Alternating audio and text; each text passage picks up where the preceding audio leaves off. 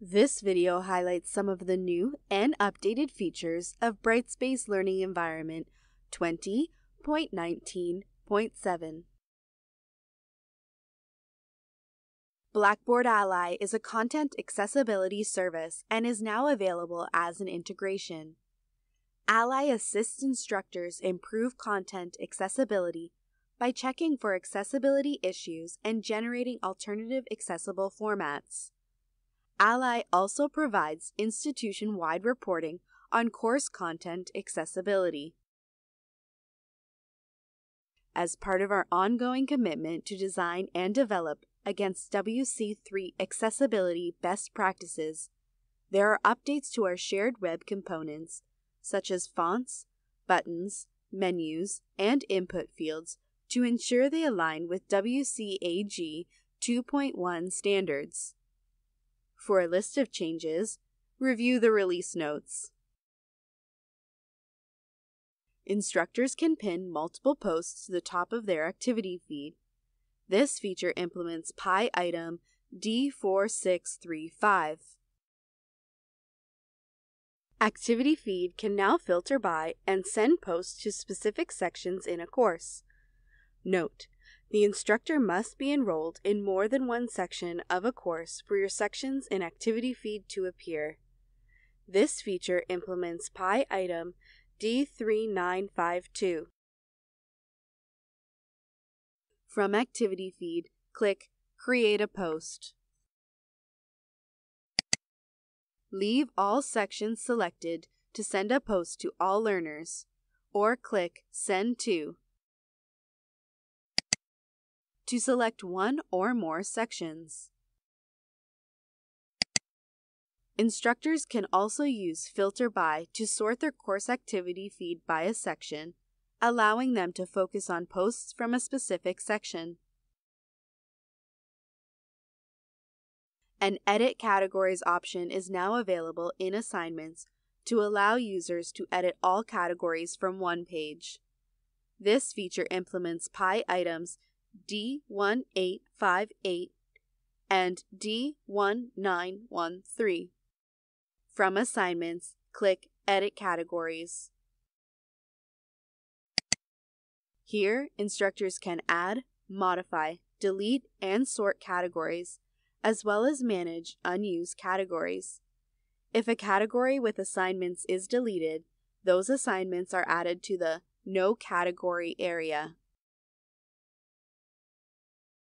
An eraser has been added to the Annotations toolbar to allow evaluators to remove ink annotations made when evaluating assignment submissions.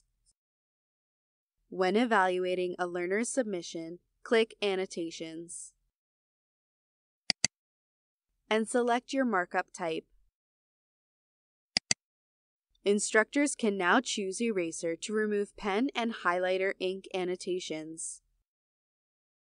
In class progress, the default Content Visited indicator is switching to the Content Completed indicator.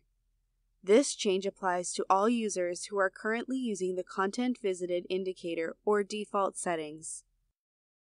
From class progress, the new Content Completed indicator graph displays. To opt out of this change, edit your default settings. When using the Org Unit Purge option feature in the Data Purge tool, you now have an additional option to purge user-contributed files. The new User-Contributed Files option purges users' contributed files, but not any other user-contributed database information, including quiz attempts and grades. Course completion tracking available in the Manager dashboard and learning groups can now display a progress bar that shows the progress of a learner through a course as a percentage. For more information, review the release notes. If a user does not upload a user profile image in Brightspace Learning Environment, the Navbar now displays the user's initials in the user profile badge. This change occurs for all roles and displays in Brightspace Learning Environment Navbar and Activity Feed. The table of contents in the new content experience has been enhanced. Learners can now assign categories to tag the evidence they collect with Portfolio. This feature implements PI item D5100. Several improvements have been made to Quick Eval. Different date formats are supported in the submission date column. This feature implements PI item D5432. The Back to Quick Eval button directs users to the Quick Eval tool at the course level or org level, depending on where you launched it from. The Manage Discussions permission is no longer required to evaluate discussion topic submissions. This release includes a preview of workflows related to reordering quiz questions using keyboard interaction in Quiz Builder. Once this read-only preview feature is turned on at the course level, instructors can then opt in or out of the new experience. Note: D2L does not recommend using this feature in live production courses in its preview form. The default state of the organization level, D2L, Tools, Rubrics, Updated Grading Experience, configuration variable is now set to On. Several updates have been made to surveys. This feature implements PI items D4528 and D1023. While learners are taking an anonymous survey, an alert appears.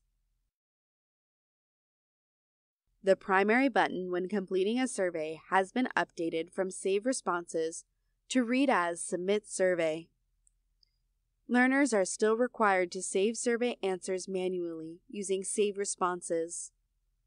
When a learner attempts to complete the survey with unanswered questions,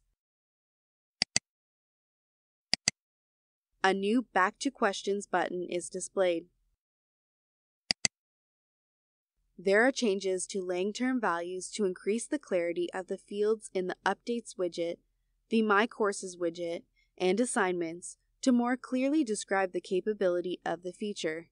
For more information, review the release notes. Check out our new Brightspace Pulse videos and be sure to click subscribe.